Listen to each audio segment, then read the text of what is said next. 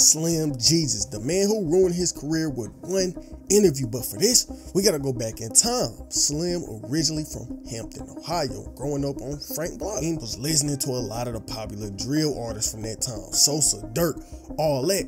He was listening to that Chicago scene heavy, and so eventually, over time, he wanted to do his own thing, and he made a song that would change his life in so many ways, both good and bad. 2015 come around, he ended up dropping his song Drill Time that would blow up off rip, but for mainly the wrong reasons. When the song blew up, he had the whole world questioning him.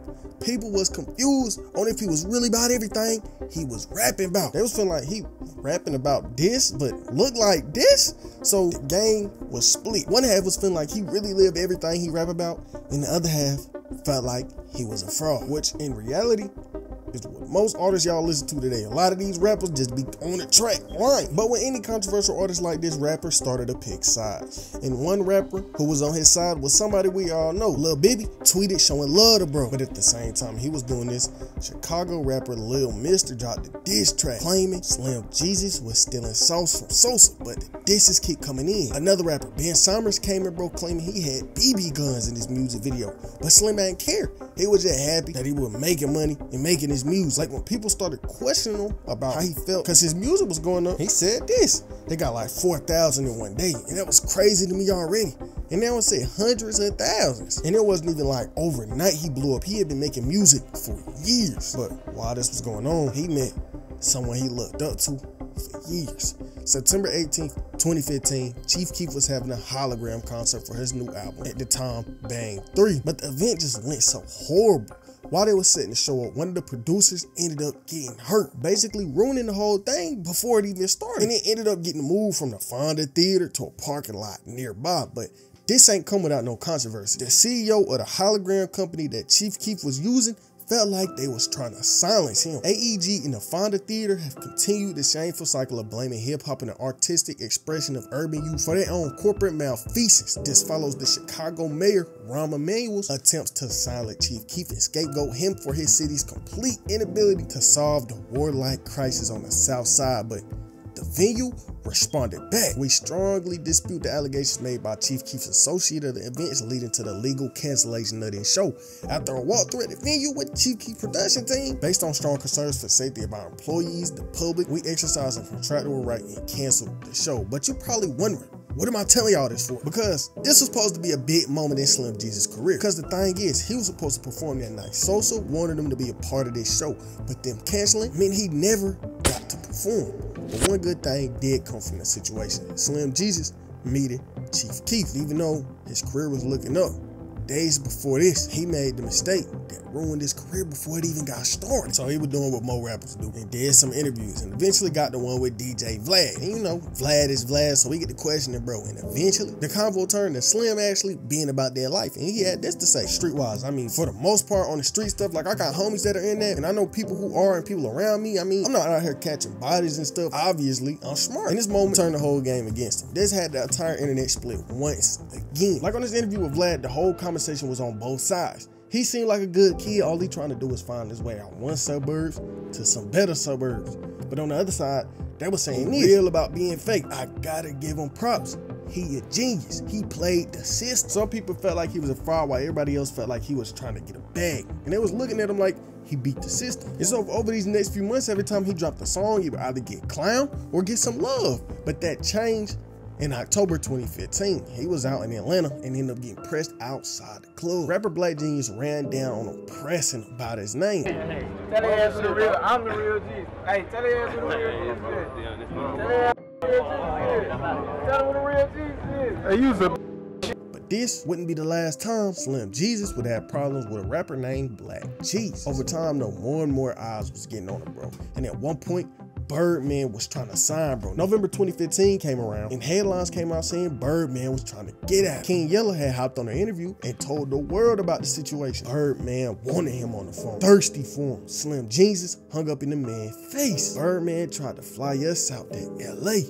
But Slim Jesus didn't end up signing until about 2018. But that don't mean 2015 ain't in without some problems. Slim was making his money and the club hit him up asking to perform. And bro got out there, and while he was on stage, a man who was supposed to be his DJ turns out to be another rapper who went by the name Black Genius. But this ain't the one that pressed him in the club a few months before. But he ended up cutting the music, ran on stage, snatched the mic out Slim hand, talking crazy. Said support real hip hop. Then after this, bro pulled a flashlight out his pocket and started shoving it in Slim Jesus' face.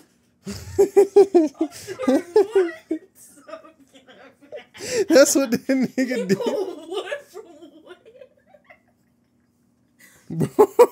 But with this situation, some people thought it was fake, and later on it did come out as a publicity stunt. And really after 2015, the world forgot about bro. It was like the one question they debated about for months. He answered. He came out and basically told the world it was a fraud. And this hurt his reputation more than anything. It made any artist that wanted to work with him not work with him.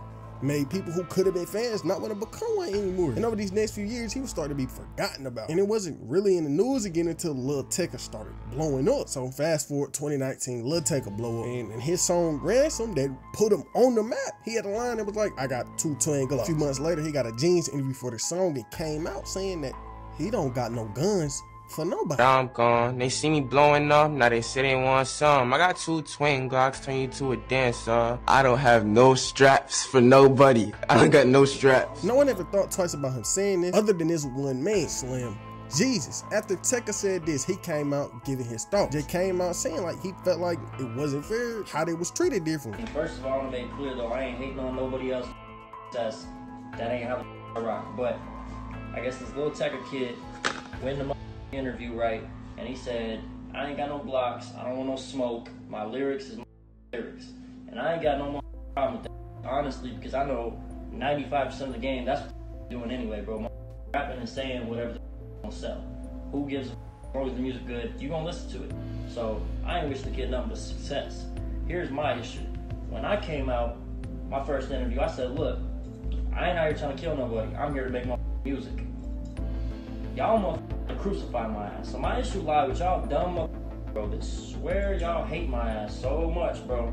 But I don't think y'all really know why the don't like me in the first place, bro. Now, he do got a point. They pretty much canceled Slim for coming out saying he ain't about that, but they gave Tecca the pad. I think their situations was completely different though. On one side, we got Lil Tecca, and if you don't know, he get on songs and rap about money and women. He might throw a little bar about something hard every once in a while, but overall, his whole image ain't being some street hard nigga. His image is just fashion, making money.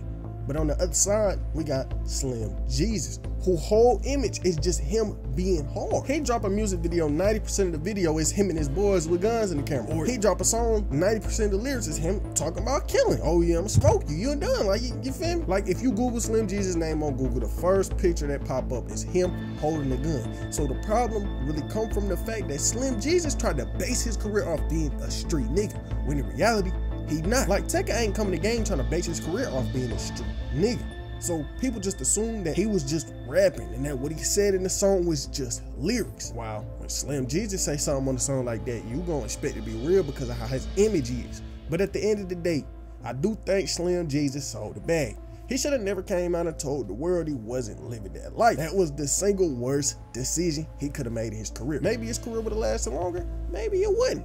That's a question we'll never know. But something we do know is where the artist from my last video's career was. This man went from being a childhood actor to the corniest man in the rap game to beefing with women in the WWE. And that crazy video is on screen right now.